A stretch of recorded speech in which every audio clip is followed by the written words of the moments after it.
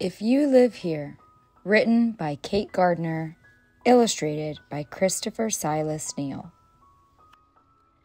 If you live in a treehouse, you'll need to be a good listener.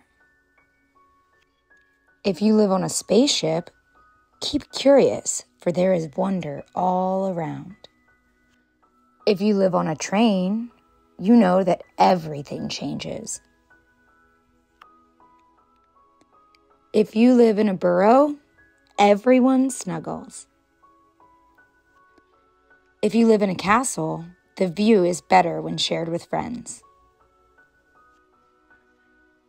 If you live in a candy store, you might grow tired of candy. If you live in a garden, your patience will be rewarded. If you live on a farm, you'll see all kinds of families each day. If you live in a dollhouse, you will have to become very little indeed. If you live in a skyscraper, it's good to get along with your neighbors.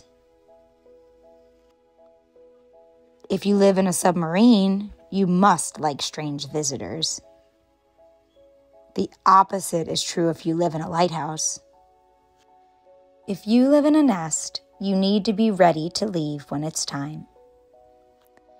If you live in a house, may you have many books and nooks in which to read them. And if you live in a book, you'll always have a good story to tell.